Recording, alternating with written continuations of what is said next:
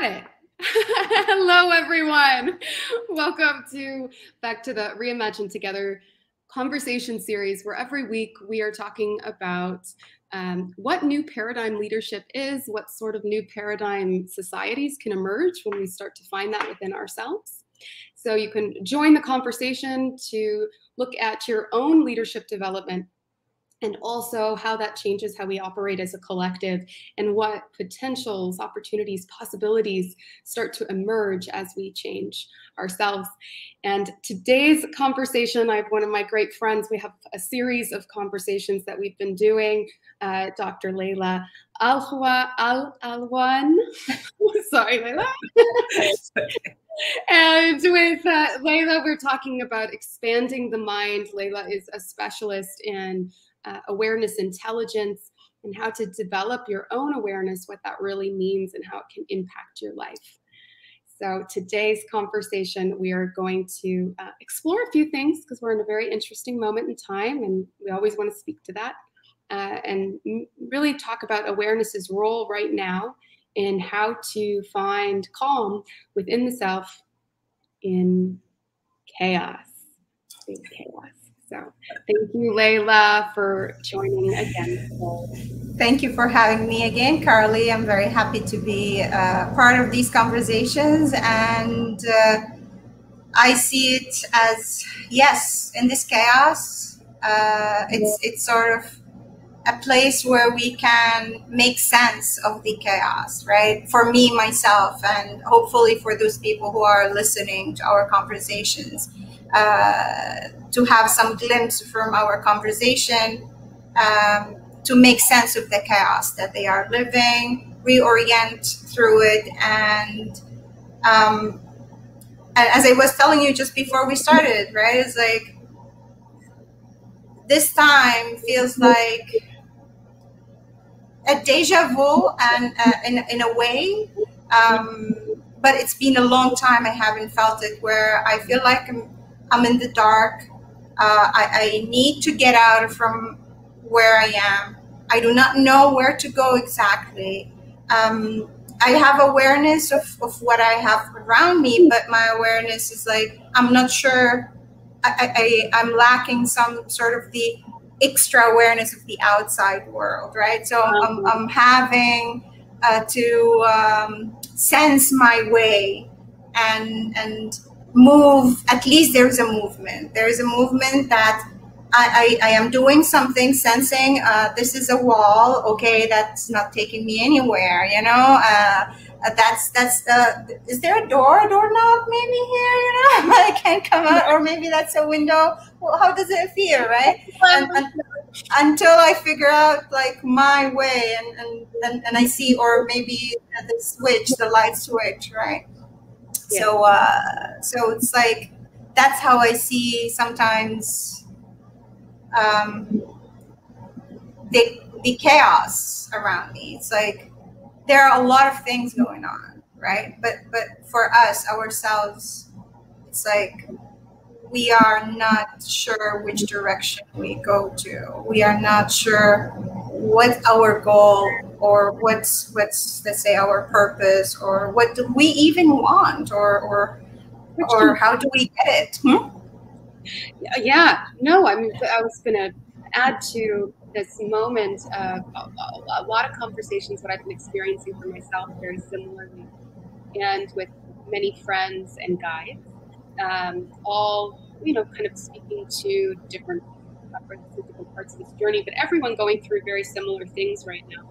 And I do want to add the layer of talk about the outside, not saying that, you know, this is something that everyone has to believe in by any means, but we are going through a very big transformation, that whether you are highly logical and you just want to look at the last 50 years and go, okay, the age of disruption was predicted just simply based on the pace by which we can move and the exposure that we have to each other at this moment in time. So like very, very, very practical, easy to wrap our brains around, that we can see which trajectory we've been moving into. And this is highly chaotic because everyone now can have a voice. We become more aware of the information landscape that we've been in And now we're entering a new sort of information landscape and how to process that new information landscape, which is very challenging, and none of us have really been prepared. Being fed, no, just tell me what is, please. Somebody has it, right? Somebody, mom, dad. But that's it. That's what's causing the chaos even more, because now we are getting information from everywhere. Right. And so that's everybody's telling us where to go, and it's like here. It's like okay, which one do I believe? And that's what, exactly, I think this moment in time, and from a spiritual perspective or practical, however we want to look at it, I do tend to have a very strong spiritual lens, meaning something that is far beyond what we can understand with our five senses right now. But at the same time, we're being forced to go within ourselves. Because when everything else collapses around, and you can no longer trust mom and dad. Can I trust the neighbor? Can I trust the neighbor's doc? Can I trust the doc over here? Can I trust this person?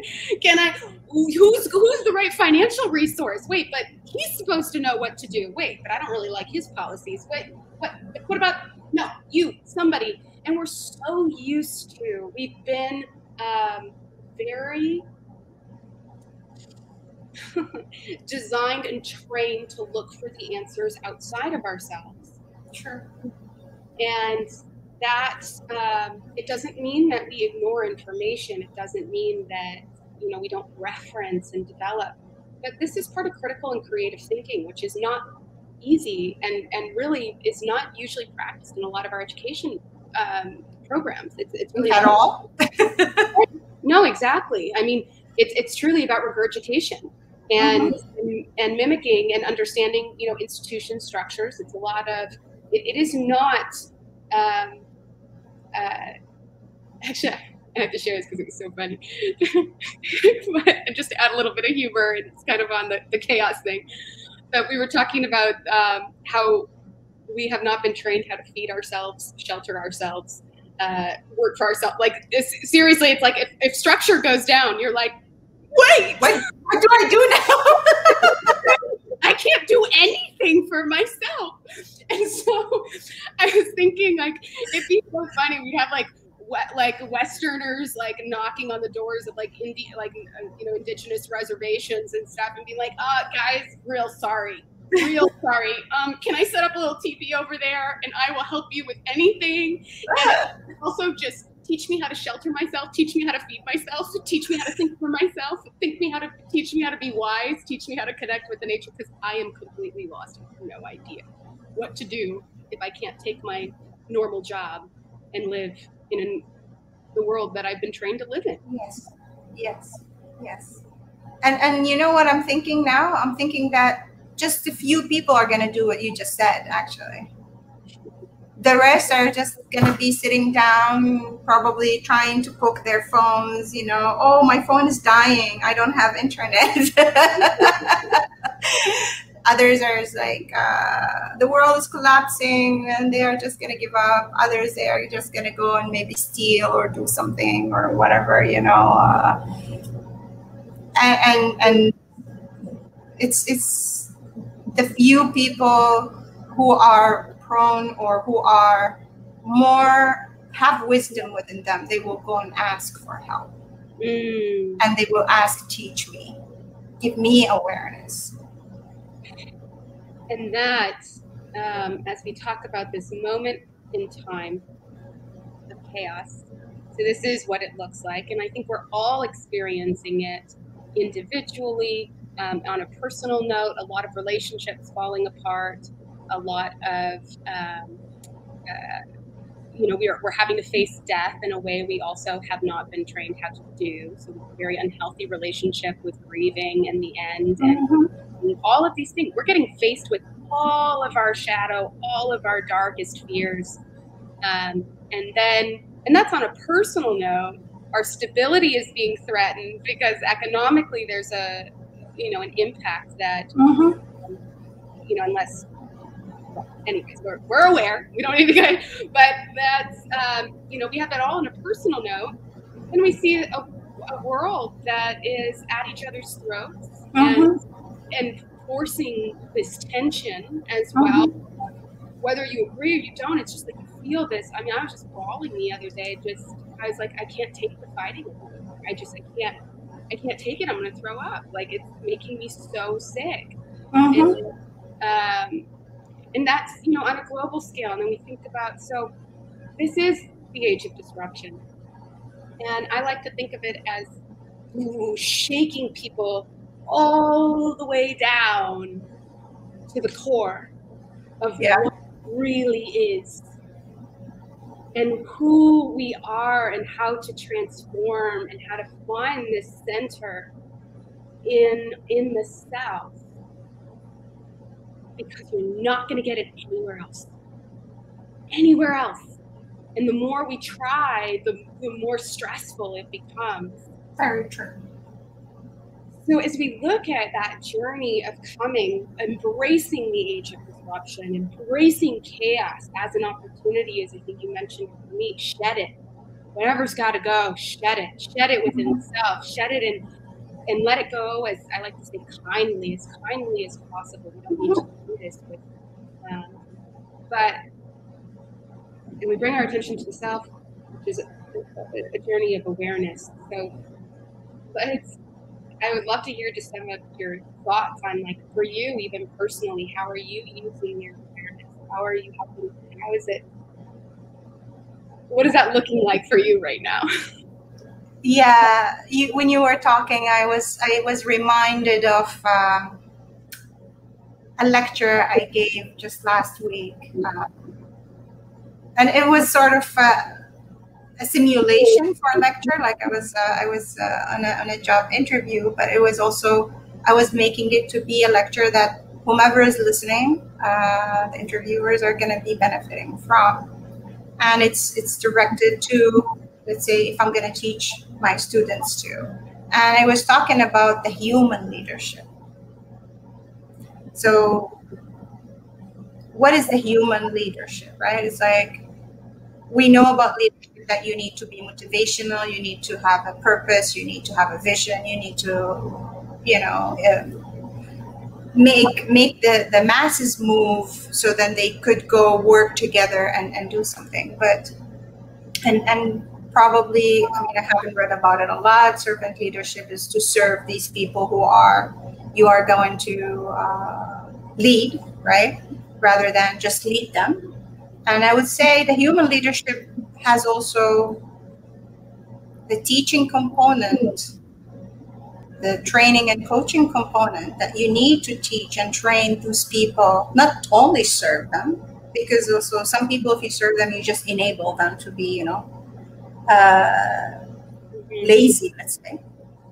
And the most important basis of all in the human leadership is the understanding of ourselves and other humans. Because if you do not understand, how can you serve someone you do not understand? Right. What are you going to serve them with, or help them with, or teach them? Like, if you don't understand what you're teaching and what they need to be taught, or what they need to be coached in and trained, how would you do it, right? And the understanding goes, as you said, into the self. Like, the human leadership is about all of us, but all of us are the same. We are still individuals, and it all starts within ourselves. And if I'm gonna be thinking how to understand others, I need to first understand myself and be very honest. Very honest and open with myself. It's in what's going on with me in my life.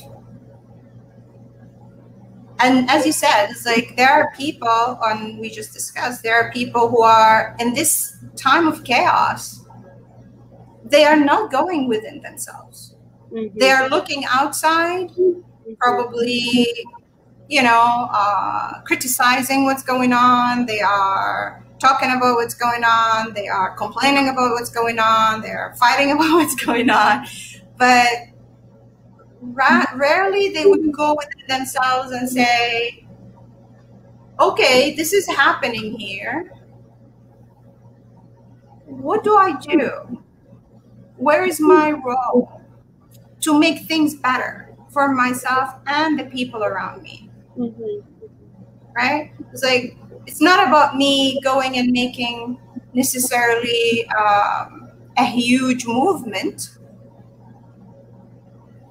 I mean, it could be, sure, but I need to do the movement within myself. Right. First. Yeah. Right. So how do I do that? Right. And as I told you, I've been feeling lately that I need to shed things, shed my skin, shed like this chaos is making me feel like I need to grow, and it's not easy. It's painful to grow. That is what is so misunderstood. Personal. It is always painful to grow, yes, right? And to shed all the skin. And I remember last time I felt this way was when I left my country. It was a huge move, and I had to go through so much pain, right? To shed that skin, that small cloth or skin that I was raised in, so then I can expand. And now I'm feeling that again. Yes. And I was surprised. I was like, you would think that, I shed my skin enough, right? I was like, that's it. I've changed, blah, blah, blah. I don't need it anymore. And lo and behold, here I am again, feeling the same feelings. Yeah. Feeling that something needs to be done. Something like I am stagnating here. I have no idea what needs to be done. But I have the idea that something needs to be done. And that's when my radar, basically, my awareness radar is just being wide open and receptive, right? It's like, I don't know what I need to be aware of. I do not know where I need to focus my awareness. So I just need to be open. And I guess trust my antenna, right? Or even trust the process of finding, process of researching, right? I need to research. What is it that needs to be done? And look into my life. What are the levels that I need to change or grow in? What skin that I need to shed? I mean, and usually it really touches all our lives, relationships. It's like place of sort of safety or stability, beliefs, things we thought that we know or we valued, or it's all these things that really it becomes, well, as if you are being shaken is like that. None of that is really important other than you are as a person growing. Yes, yes. And that's why it's so painful. And being aware doesn't make it less painful. It's just make you that you are able to deal with it more calmly, more acceptingly. And doesn't mean that you will not have emotions, you will not have anger, you will not be crying, you will not feel frustrated. I mean, I feel all these things. The past week was one of these times when I was like, oh my God, I wish there was something, a book or a protocol that is written, how you do these things, right? Well, like, for where to go, I want a map, it's like, oh, go there, just like you said, I wanted answers because it's not easy to search for it within yourself and just keep trying and trying and trying. Yeah. But it's like, well, no answer is making me happy, as you just said also. So it's like, okay, I just need to try. I'm accepting that I need to try and I'm aware of it. So just buckle up and go on, Yeah, yeah. And sometimes we don't get, for a while, because we can be so tempted. And I know I've had this in many different phases of my shedding as well, like in transformation, which, yes, right now it's just happening at a pace and from all sides in a way that's never happened before, because because now it's not just within my life, it is also within the greater collective society.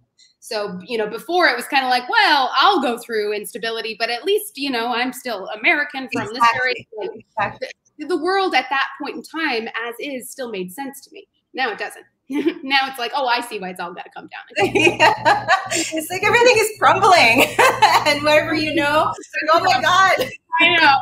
And this is when it's like, oh, damn it, I kind of miss when it was just my life and it's not true. the world. It's very true. When things were so easy, right? Well, I had similar to what you're saying. So this last week, we were going through a lot of different shifts, energetic shifts, things that are, sometimes less recognized, but literally some very big healing triggers being, August has been talked about for being a very, very, very intense boiling point month for a lot of people in this climate. And literally also in the climate, I would say. Well, yeah. And it's always mirrored on all levels. That's the funny thing about spirit, like esoteric understandings. Yeah.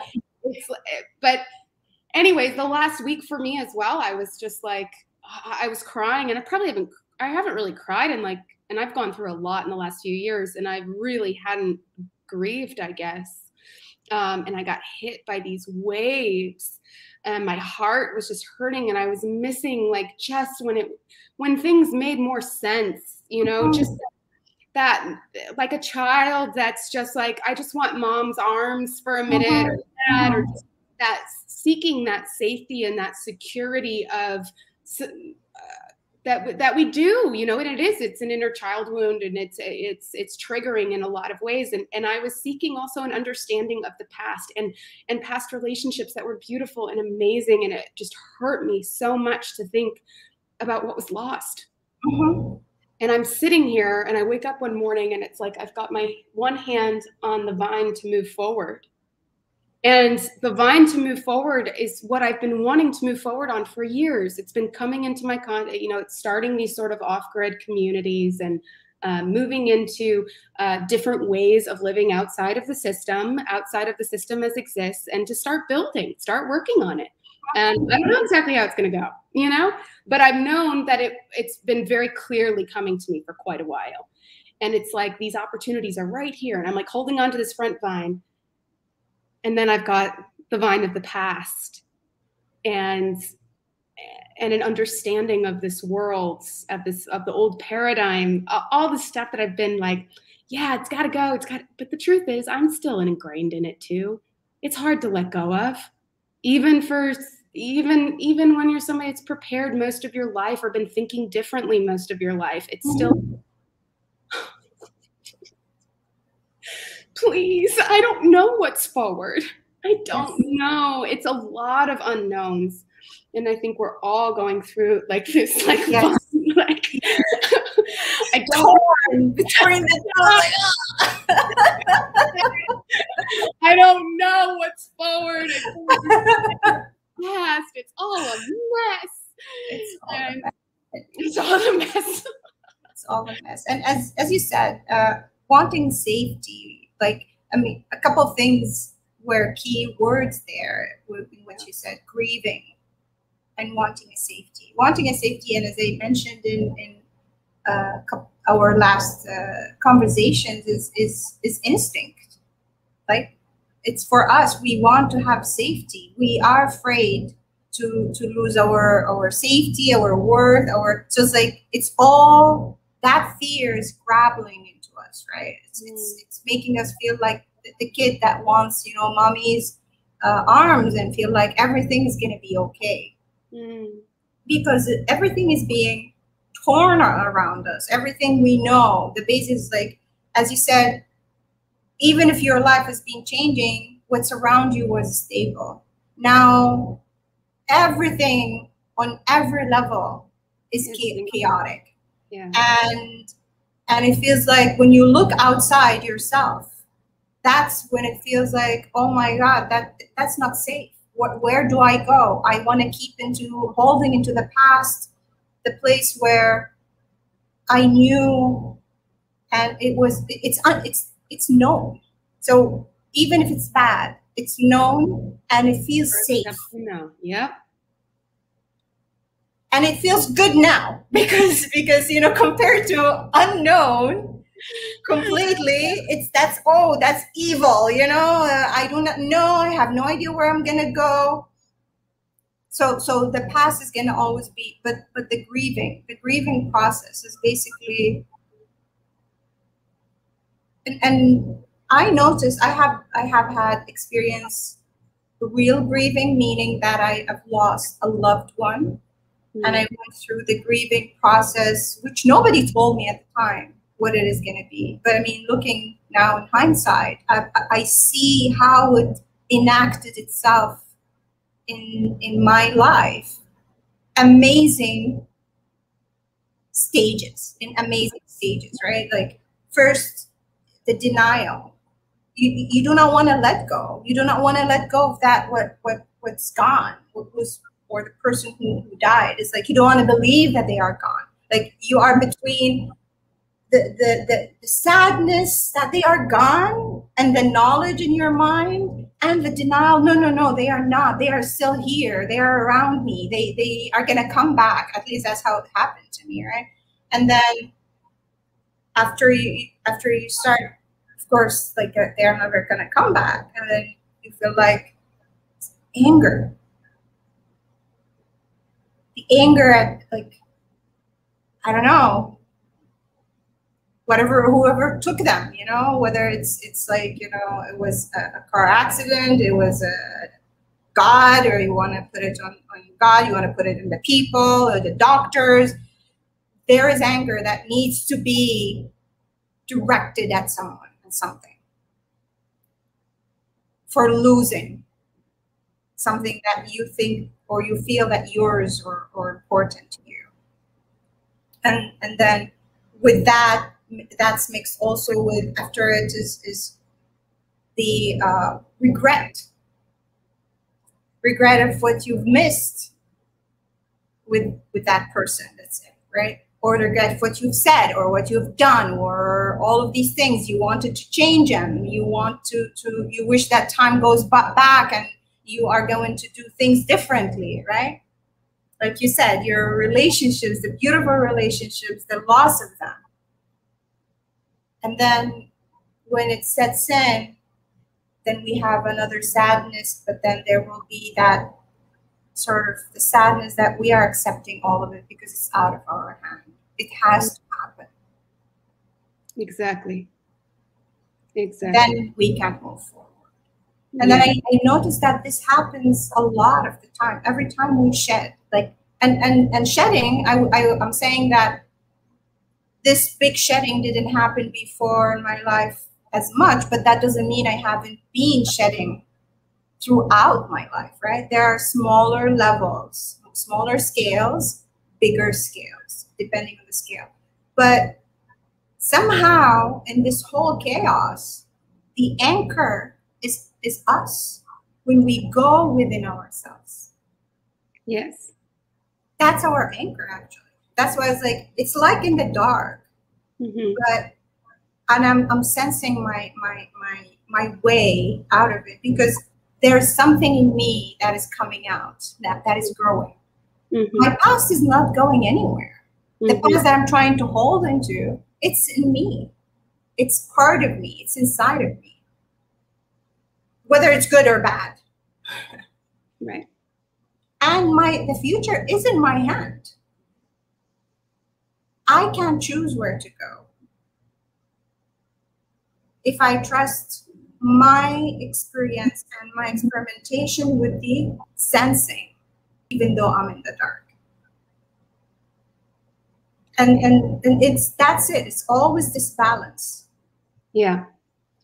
Yeah. But what you're saying, I think, is so important when it comes to bringing awareness to the anchor of the relationship with the self, and that the relationship with the self is the anchor. It's really the only anchor we ever have. And it's pretty astonishing, or again, deliberate, that we're told not to develop that relationship, because it's a very powerful relationship. And what I want to draw some attention to also, based on this conversation and what you're saying, is why it's so important at this moment in time, even if it's not convenient for all people. We haven't been told and taught how to have this relationship with ourselves. It's new for most of us. For all of us, it's pretty new. And for some, it's like really new. And it's like, I don't even know who I am. I don't even know how to sit with myself for 2 minutes. So there's so much tolerance and kindness and space that we need to give ourselves and each other as we start to learn this process, because again, it has been taken away from us. We haven't learned how to do it. And I had a friend actually at this last retreat center that I was at, and she made a joke, and it was funny, but it was, talking about learning how to trust yourself. And because I would say, like, if you can't trust yourself, who are you trusting? At the end of the day, we should always be trusting ourselves. I know that there's a lot of people in today's age that don't like that, because it's like, well, no, there's somebody else that knows better than you. Yeah, on certain subjects, but they should always be secondary to people's relationship with themselves. Now, that said, and right now, and that's why I'm a little like nervous with some of the dialogues going on, because it's, you don't have a right to talk, like, what do you know? Give it, this person knows. And I understand where that's coming from. I understand why it seems like this person might know, but we have to encourage each other to trust ourselves. And as my friend said at this retreat center, that was so funny. She was like, when I was first learning how to trust myself, she goes, it's funny, I was wrong most of the time. And then it was over time that it was like, oh, okay, now I can trust myself more. Now I can trust myself more. And we start to learn what that really means, because it's not about being infallible or invincible or not being permeated by other people's opinions or information. We can absorb, but we are first. Has to develop. So for you on that journey, again, I bring this up because we're in a very particular moment in time, which I know is very controversial to talk about the fact that people need to understand how to trust themselves. There are a lot of people that are like, no, but they're trusting themselves wrong. Okay. So I'm going to touch on that, actually. Yeah. So, okay. There are a couple of things that a lot of people do not understand, at least the way I see awareness and the way I see how it's helping me. Self-awareness, awareness about everything else. A lot of people do not understand the nuances of that. So you said that a lot of people do not know how to sit with themselves for a couple of minutes. That's very true. But there are people who would stay alone, but they still do not know themselves.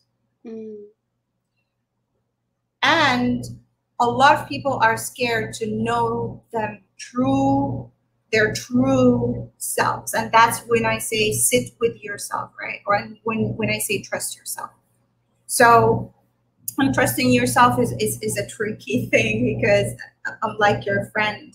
Yeah. It's a learning process. Everything is a learning process. And I'm going to give a couple of examples here, at least from life, right? I've never drove before, right? I was in Saudi Arabia. Nobody taught me how to drive. And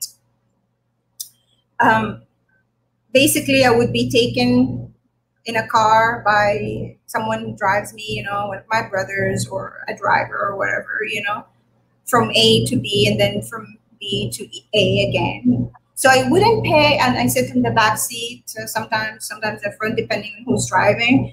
And I never paid attention to the streets, to the driving. I was like, it's just a place for me, a vehicle,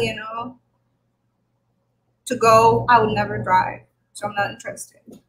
So when I started here to learn how to drive, I came to Canada, and I did not start long. Like, I had my driver license only 2019, actually.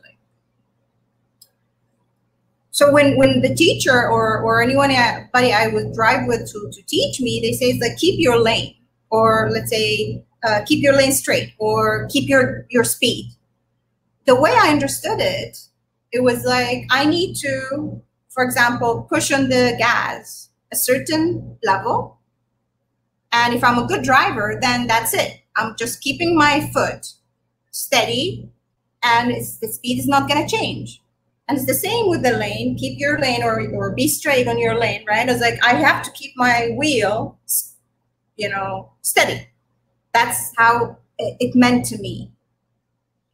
And I think one of the people that I drove with, or me, eventually I was like, no, actually, I do not need to keep it steady, not moving. I need to move my wheel to keep my car steady, or I need to move my foot back and forth in the pedal, the gas, to keep my speed steady, right? So that's the minute when it clicks on you, when you understand. So it's the same with trusting yourself. Yes. Great metaphor. Thank you. It needs to click that moment, because we have been programmed forever. So it's really hard and we have so much inside of us, right? So much conflict inside of us, so much voices inside of us, so many of them talking. Some of them are parents, some of them are friends, some of them are society, some of them are our leaders, some of them are, I don't know. So then when you are trying to decide on something, and when I say decision, trust yourself, it's like, well, I mean, yeah, you could trust someone on the information they are giving you if you know them enough, or whatever, you think they are trustworthy. But when you trust yourself, it's like, how do you receive this information, right? It's like, what does it mean to you? That's when you trust yourself. It's not like they are lying, or they are wrong, or they have their own interpretation. They have this information, they gave it to you, maybe without interpretation. It's you. How does it fit with you? How does it feel to you? What does it tell you where to go, or what to do, or what's not to do? That's when you trust yourself and ask yourself. Do you want to say something? This is so important. So I want us to slow down and break this down. Okay. Go ahead. Yes. So somebody, let's just keep going with this particular thing. Let's just break down that entire process. So somebody, because this is part of that new way of understanding information. And I've been really talking about bringing my own awareness to this on a personal level, and also on a societal level, how this is changing really dramatically right now, and how we have to change accordingly. And it's, for us in the long run, it's much better. Where before was very controlling, but at the same time, difficult. So let's talk about this process. Let me say, it will continue being difficult as we grow and as we learn more. Okay? Yeah. So something new, some new information comes across to us, something that is in some way out of alignment with our own understanding of self. So let's actually say it's criticism. Let's take it out of the societal context for a moment, because it's a little hot right there. But let's talk about on a personal note. Let's say it's criticism from someone, right? You are, oh God, what is it? Let's pick an insult. Okay, I'm gonna give you another example from my life. Okay, the personal example, yes. I mean, that's all I know, right? It's all about my life.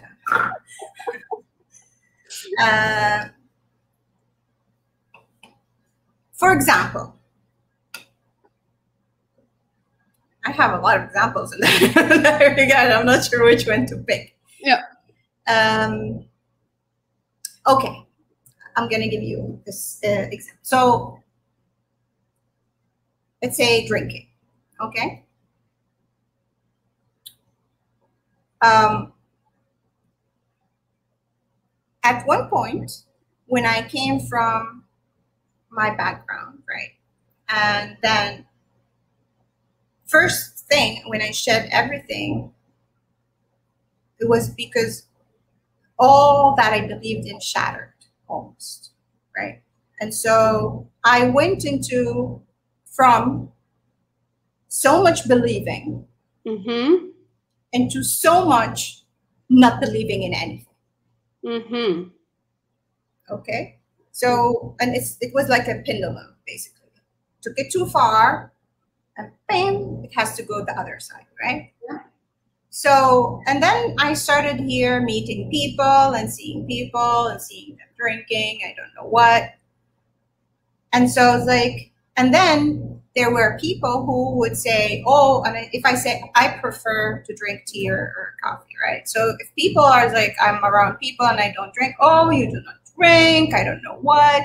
You are like sort of, retro, or you come from your, I don't know, how do you survive, you people? It's fun, it's to relax, and it is and that and that and that.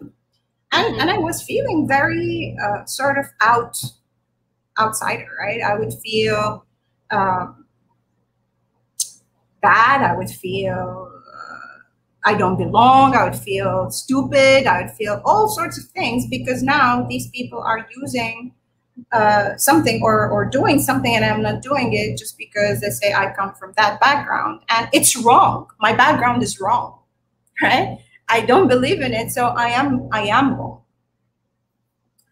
So I tried, but I mean, still, I didn't like it, but I still felt every time that as if I am supposed to do the same. And so I basically didn't want to go to the meetings or try to avoid or something like that, try to bring any excuses. And then, of course, as I got to know myself and as I get to stabilize my pendulum and see how I feel about things, trusting myself, right? How do I feel after, let's say, I try drinking? I don't feel good, right? And it's not about religion. It's not, I mean, if I go back and I understand religion from the perspective that I am in now, I see that religion said, at least the way I know, or from my religion or my previous religion, is like, it's not good for your health. That's what it said. So it's better to not to use it. So that makes sense to me, right? And then when I come to understand, okay, other people are drinking and they are enjoying and they say it helps them and I don't know what. Well, other people are not me. They may be doing it because they want to, or they may be doing it because of the societal pressure that they were putting on me. Just following it. So what is it that I want now?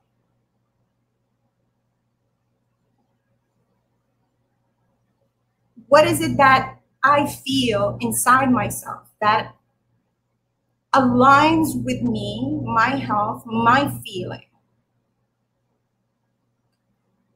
I am okay, or I will refuse to drink if I do not want to. If I'm pressured, maybe these are not the good people I need to be with.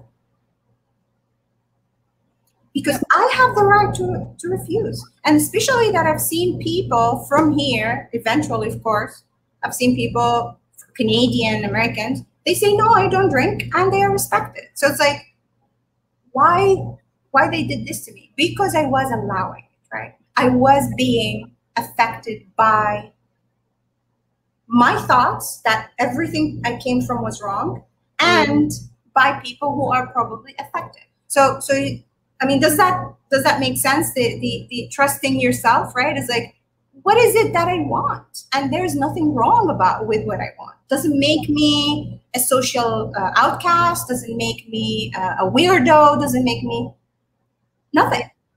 Yeah, I love that story too, Laila. Thank you for sharing it for many reasons. One, because you brought your awareness into your past and where you came from and the belief structures that, right, not drinking alcohol was associated with a belief system and a culture that in many ways you had rebelled against or had, you could acknowledge the fallacies that may have existed or the pressure that wasn't working for you in your life within certain cultural restraints. And then but the thing is, you don't have to, you can also make your own decision about every single little piece of it. So it's good. Drinking is, you don't need to have a judgment for other people or how they do or, whatever it is on. Nobody needs to have a judgment about it. But if it's not good for you, it's not good for you. It's nothing to do with your background, or that's just, I don't like it. That's it. That's it. And even my background, right? It's like just because I was raised by those people who interpreted everything to their own agenda doesn't make everything there wrong. Exactly. And that's where it is also to trust your judgment. What works for me? There's information there that I find actually, I'm finding that they are really interesting, true. At least for me, I find them true in my life now. Their information is like, no, that's okay. Thank you. I don't want that. Yep.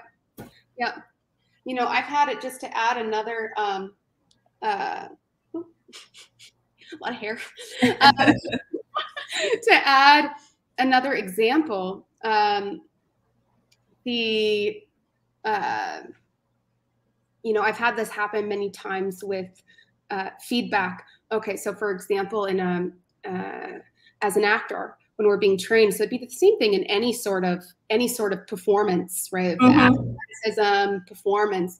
But you go to see coaches. To work at getting better. And I use this story in a lot of my not teachings, but guidance on sort of how to develop a creative relationship with yourself. Because in the beginning, when I was going around to all of these different teachers, of course, every single coach and every single teacher is like, this is the way. This is it. If you want to be great, if you want this, then you need to follow my advice, my structure, my way of doing it. And of course, I was young and hadn't really worked on a relationship with myself, or at least I kind of actually had a very strong sense of self when I was younger. And then I went through my teen years and my late teens, kind of were like, then you start shaking. Yeah, other people know better than you, and you're not, and you have too much confidence in this area. And I was like, okay, yeah. Make sure that I go back down. Yes. And so I did, and I went to all these coaches, and I'll tell you, the coaches had some really great methodologies, and I learned. Well, that's part of the story, right? So I go to all of these different coaches. Everybody has the magical method, and I'm trying to master their way of doing it. Their method, they're this, and I was getting much better. I really was. But at the same time, I knew my work wasn't that impactful. I knew something was still not connected. And I finally went to see a coach after many years who sat down with me and he said, Carly, you watched my work. And he was like, you obviously know a lot about acting. You have obviously, you're very crafted. But I can see your work. I need you to trust yourself. And I looked at him and I said, I don't know what you mean. Yes. I don't know how to do that. Yes. And it took me relearning. It was him as my coach, not him teaching me his method, but him encouraging me to work on my own methodology. Yes. And understanding that, if there was something from one coach or one teacher that was working, great, use it. And the thing is, I was always naturally doing this, but I was always told that there was something wrong with doing that, right? Because other people's egos. Because it's different than theirs. Exactly.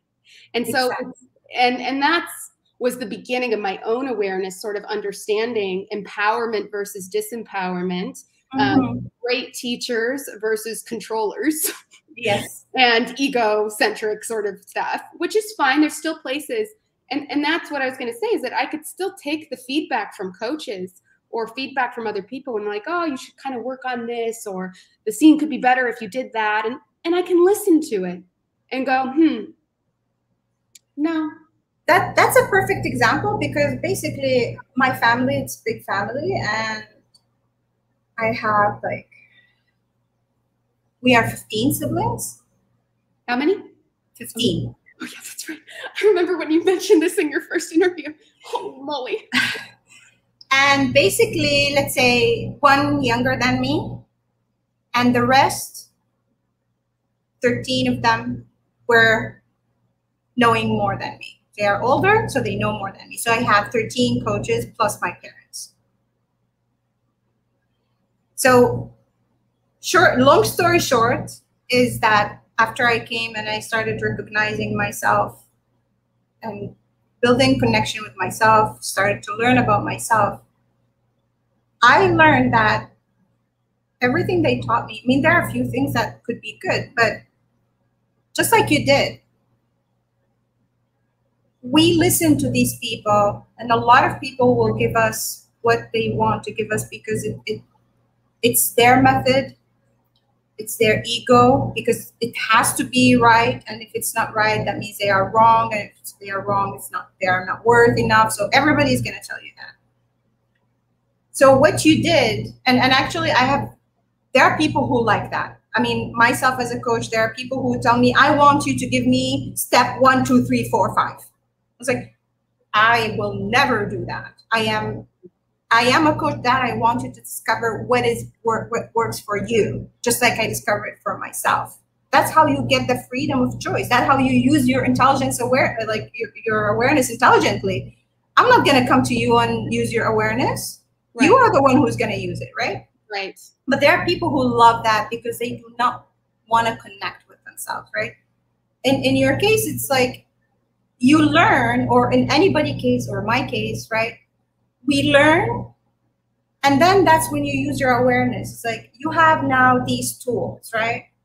You have a hammer, you have screwdriver, you have screws, you have nails, you have I don't know what. Some people, they tell you you have to go and hit a nail everywhere you go, right? Even if it does need screwdriver or it needs something else. But if you are aware and you trust yourself, then you are going to use the nail when you feel that it's needed. You are going to use the screws when they are needed. You are going to use the glue when it's needed. You are going to use. So it's like you pick and choose from all these methods, from all these teaching, and you make your own. Exactly. You add it to yourself. And that's why I would like to go back to sitting with yourself and knowing yourself. Why is it so scary? Because guess what? Ourselves are not all great. Yeah, it's not, nobody likes to look in the mirror. Especially when we are seeing ourselves different, or we are projecting ourselves different than what we think we are. Yeah. So that's the hardest part. I can sit with myself, and I know a lot of people, they sit with themselves, but they are playing games all the time. They are living in that game. They are being that whatever character or avatar in that game. Yeah, or defense though too. I mean, the thing is, I would love to talk about what it is to kind of sit in yourself, this energy that you're speaking to as far as finding yourself. Because when you say avatar and these other things, it's very true. This entire world, our society, is really set up to put people in boxes. Exactly. I work with branding and marketing. Everything is about like, make me perfectly wrapped up so that I make sense to myself and other people. Pinterest, so I can sell Instagram, basically myself for my service or whatever, or they like me, so they would like me. So I am. Yeah, so people like me, but actually you're right. At the core of all of this is actually a Western principle of being sellable. And that is because it's the underground, it's the one of the underlying foundations of our entire social, economic, educational, our entire foundation for the last 100 years especially has really been set up on the pillar of learning how to sell. And sell from an economic standpoint, everything built into a commodity, including the human being themselves. And so that's, and that's a fun conversation to go into fully. But it's true, and it's a huge block when it comes to us developing a relationship with ourselves, spiritual, of being boxless. What does it mean to be boxless? Well, the funny thing is that the Western society wants to always box you to sell you, put you in sort of like a gift box. The Eastern society, at least the one I came from, it puts you in a dirty box, basically, or something, because then you should always be humble. Yes. Well, we could. You should never sell yourself. Basically, you are never good enough. You are, you do not know. You have no strength, because if you start talking about that, like, you are not humble. You are so arrogant. Like, you are doing everything is a sin, right? And imagine, now I'm coming from that society where I was like, I'm always like, I'm not good. I'm not good. Nobody talks to me. I don't have, please. And I was like, here's like, you have to start talking about yourself. You have to start selling yourself. You have to talk to. It was a dilemma, because I had no idea who I am. Right. Who I was, who I am supposedly to sell now, I do not know. Yeah. And that's it, the energy to go back to the self. And I mean, it's the basis of my coaching, and it's an experience I had, which opened my eyes completely. I think I've tried with you a little bit in my first session when we tried the meditation. That meditation, it's a little bit more, deeper and more complicated. But what I would say is that we are comprised of several avatars. Or if you wish, Carl Jung calls them the archetype, right? Yep. Each one of us, we have many of these archetypes. We have many hats we wear, many roles we do. And the fact that we are showing ourselves as one of, like, oh, I am the good girl, right? It's like, I am the helpful, I always give. So people will, when they talk about me, it's like, oh, she's a giver, that's only a role I'm playing. I am a human. I'm more complicated than that. And the first thing is that I need to accept that I sometimes freaking hate to give. I do not want to give any to anyone, right? Or I'm tired. I do not want to, or I'm always smiling. Well, sometimes I want to just shout or just cry, or so we need to accept that we are what we show and the complete opposite of it. Yeah. We need to accept that we have the capacity, at least, for absolute evil. Yep. Because darkness, or shadow, if you want to call it, and light is like the yin and yang. It's all in all of us.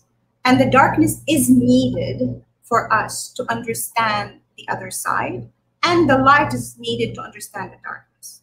They complement each other. Yeah. And if we use correctly,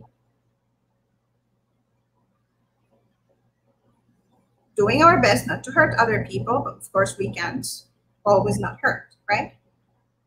But not do it in a way we are just going to be mean and, So that's the way. It's like, I used to be before, for example, it's like, I'm set. I have to be a good girl, right? I was raised conservatively. I want to go to heaven. I want God to love me, so I'm not gonna, I don't know, lie. Not gonna do this. I'm not gonna do that. Da, da, da, da.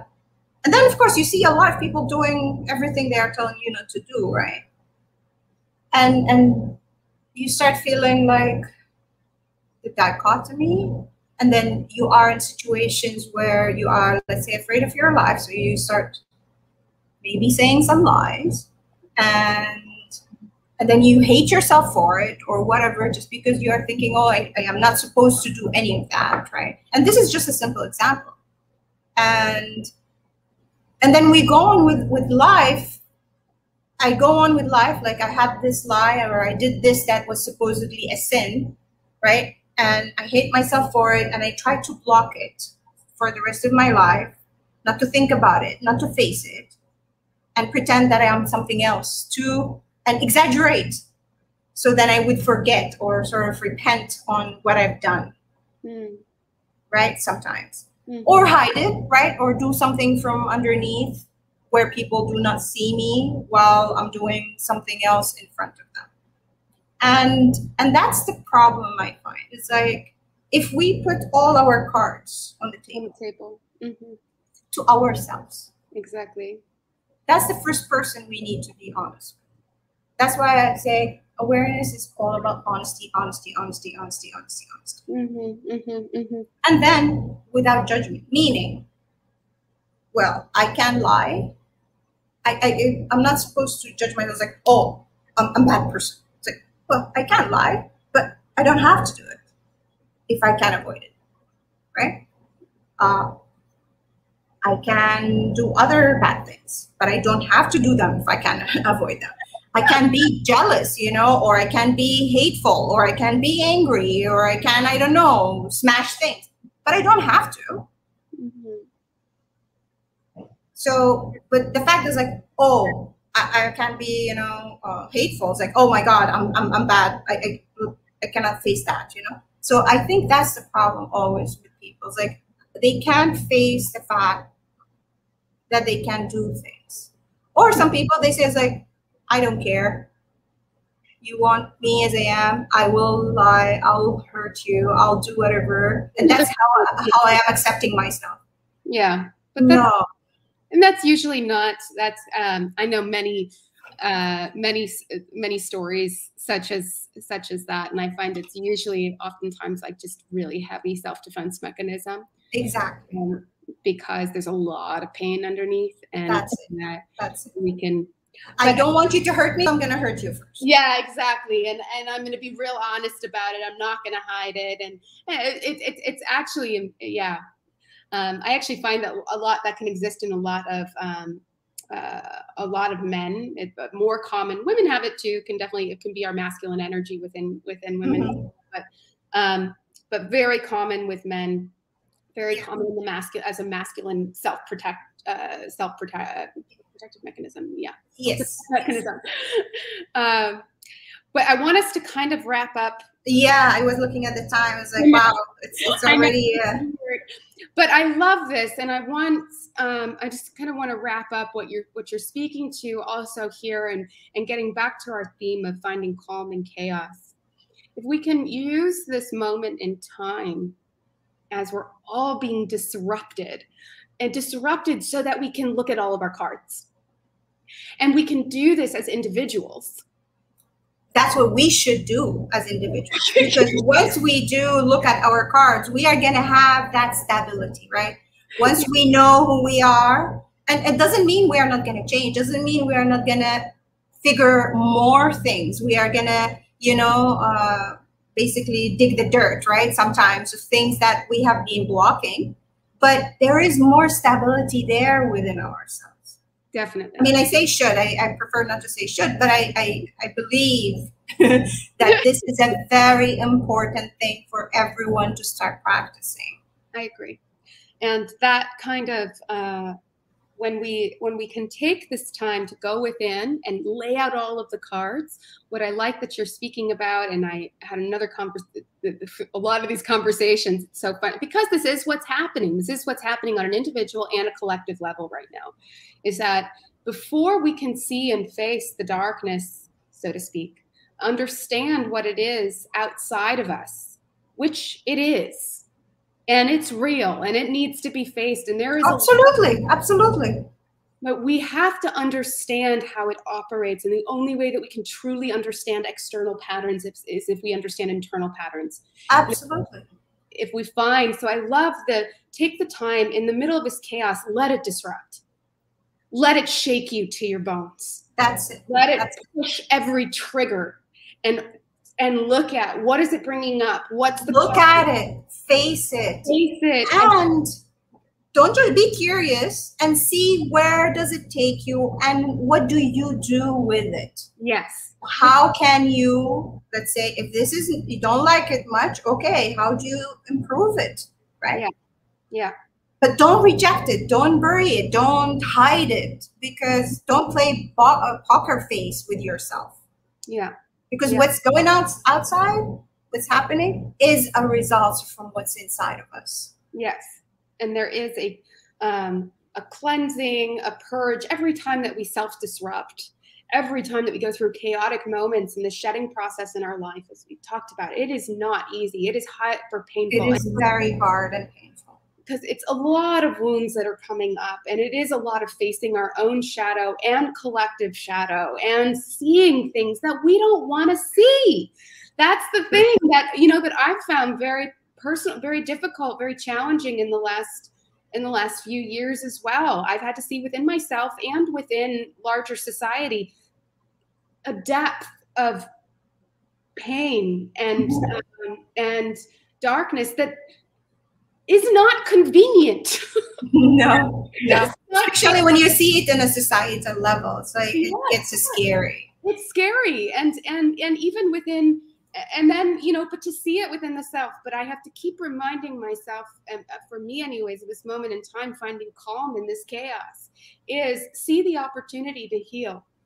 And if you're looking to understand how bad it is outside, and what to do and how to see and to face that, I think we have to really understand it within ourselves. If you cannot find the enemy within you, if you can't find that archetype or that energy within you that's manipulative, that's hard, right? All these things that we're like, no, I'm not, that's everybody else. Mm-hmm.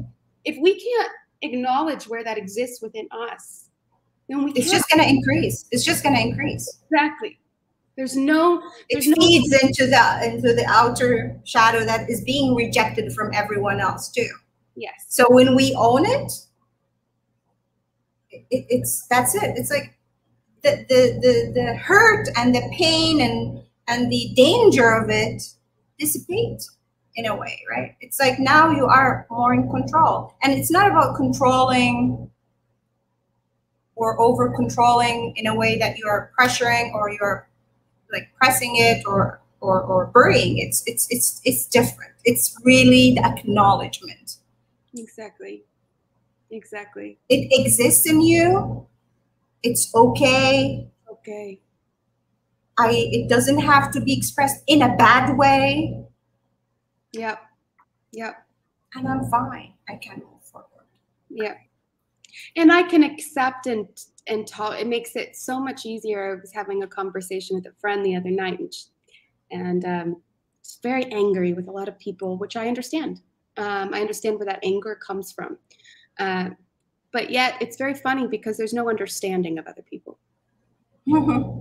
Can't fully see, if we're jumping to that, once we can really dive into all of our cards and our own sides, then it's so much easier to have compassion and love people and instead of trying to judge, that we can actually try to understand people that normally we would not, and create space for all of us to go through this chaotic time period with humility and a real deep desire to see the truth. Whatever it is. Exactly. Whatever it is. Whatever it is.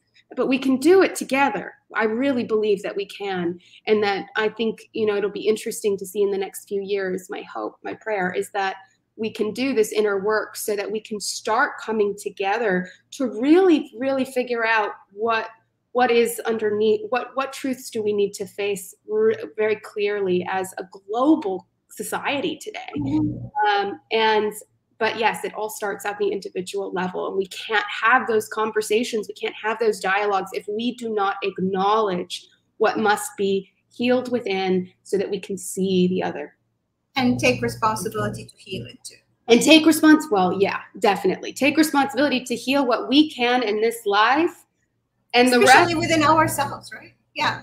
The rest is like, we do the best we can, people. One lifetime out of many. It's a big lifetime, I'll say that. But oh yeah, it is. Well, thank you. I really appreciate, Laila. Thank you for going through this with me today, and with all of us. And if anybody has any questions for Laila or wants to work on, wants a guide going through, because that shadow work, that facing of all of those cards within us is not easy to do alone. And so if all of Laila's connection is below the video, and you can find links to other videos talking about awareness intelligence. Subscribe to the channel if you would like to see more on all different kinds of leadership development, and eventually we'll be getting into some exercises and stuff too, which I'm excited. So. Thank you, everyone. It's great to be here. Bye.